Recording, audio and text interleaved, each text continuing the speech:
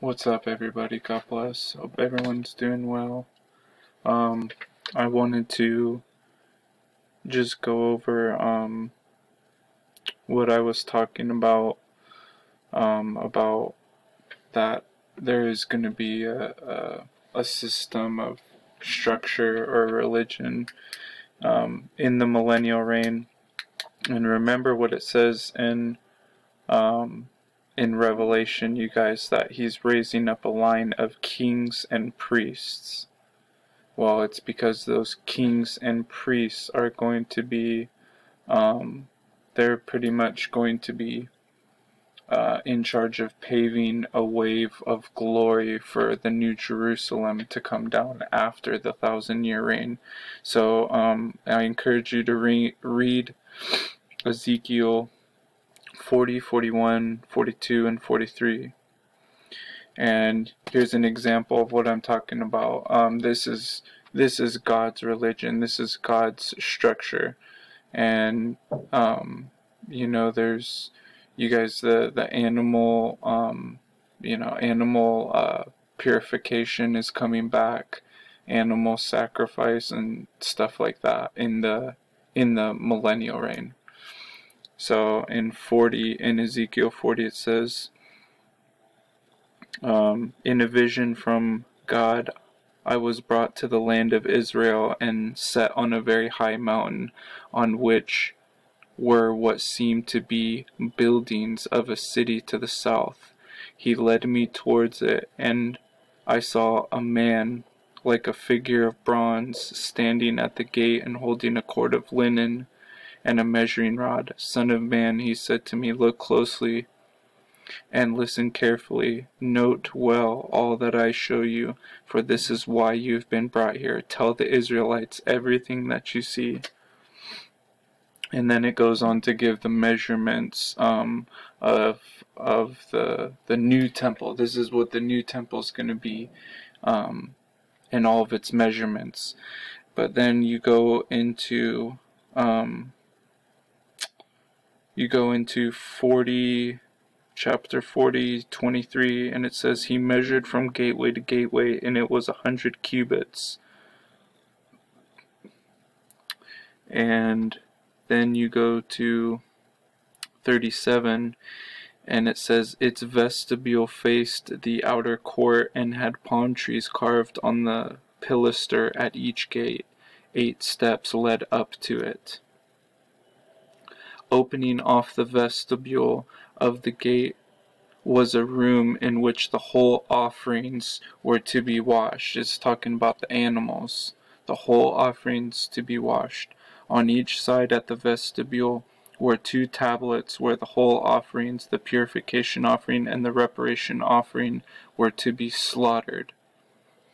Okay, so it's talking about there's going to be animal sacrifice again, you guys. I know a lot of people might not understand this right now, but this is the way it's going to be. This is God's plan. This is the plan for the future, or this is what's going to happen in the future. 4 tablets used for the whole offering were hewn stone, each 1.5 cubits long by 1.5 cubits wide, and a cubit high. And on them they are to put the instruments used for the whole offerings and other sacrifices. The flesh of the offerings was on the table, and rims a hand's breadth and width were fixed all round inward. Okay, so listen to this in verse 44. Then the man brought me right into the inner court, where there were 2 rooms, one at each corner of the north gate facing south, and one at the corner of the south gate facing north. This room facing south, the man told me, is for the priests in charge of the temple buildings. The room facing north is for the priests in charge of the altar, that is, the descendants of Zadok, the Zadok priests, who alone of the Levites may enter may come near to serve the Lord.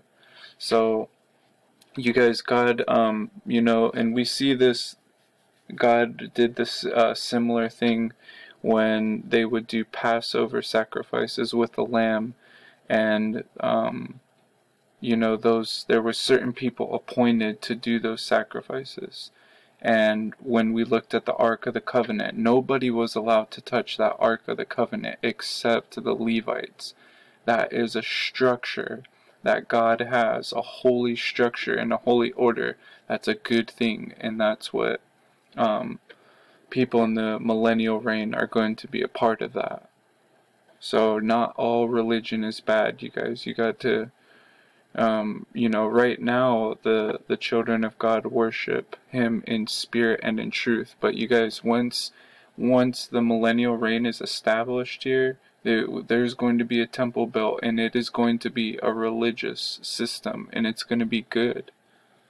It's not going to be man-made religion. It's going to be godly religion. And so if you have an issue with that, you know, that's probably not a good thing, you know, if you don't want to be a part of a religion that that God has ordained and is holy and is going to be the reason why glory is going to come throughout the earth, so that the new Jerusalem can come down, so that God Himself can dwell with us.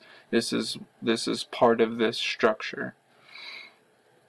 Then he measured the room at the far end of the sanctuary. Its length and its breadth were each 20 cubits. He said to me, "This is the Holy of Holies." Okay. Now this is chapter 41 and verse 21. In front of the holy place was what seemed an altar of wood, 3 cubits high and 2 cubits long. It was fitted with corner posts, and its base and sides also were of wood. He told me that this was the table which stands before the Lord. The sanctuary had a double door, as also had a holy place. The double doors had hinge leaves, a pair for each door. Carved on them were cherubim and palm trees like those on the walls. Outside there was a wooden cornice over the vestibule.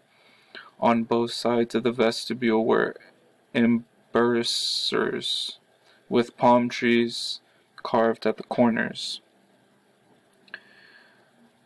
So listen to this. The man said to me, the north and south rooms facing the free space are consecrated rooms where the priests who approach the Lord, remember, God says, I'm raising a line of kings and priests. The priests who approach the Lord are to eat the most sacred offerings. They are to put those offerings, as well as the grain offerings, the purification offerings, and the reparation offerings, for the place is holy.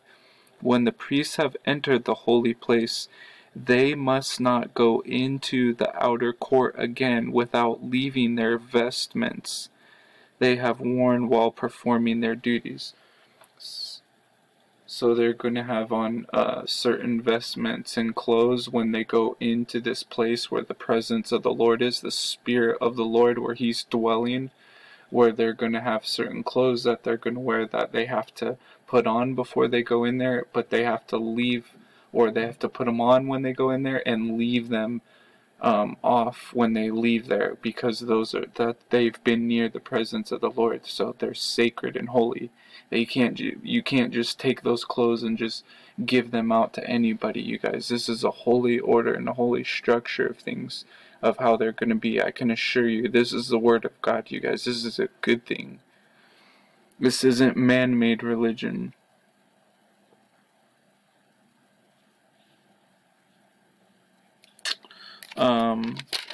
But yeah, oh yeah, and then this one.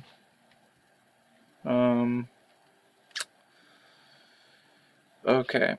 Son of man, do you see the place of my throne, the place where I set my feet? Okay, you know when Jesus, there was a time when a woman came down and worshiped and started kissing His feet. That's the earth is the Lord's footstool. and the presence, the Spirit of the Lord, His presence is going to be in a certain area in the temple where His feet are, and that place is going to be, there's going to be a building around it, and that's where the presence of the Lord is going to be, and that's a sacred holy place, and only the priests and the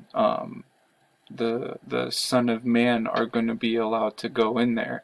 Because just like Moses was, his job was to bring offerings before the Lord, and a lot of people, the Israelites out in the desert, got jealous of him and they ended up dying, you guys. So it's not good to have that type of mentality. The place where I set my feet and where I shall dwell among the Israelites forever. Neither they nor their kings must ever defile my holy name again with their wanton idolatry and with their monuments raised to dead kings, like we do with our presidents. They set their threshold by mine, and their doorpost beside mine, with only a wall between me and them. They defiled my holy name with their abominations they committed, so I destroyed them in my anger. But now they must put away their wanton idolatry, and remove the monuments of their kings far from me, and I shall dwell with them forever.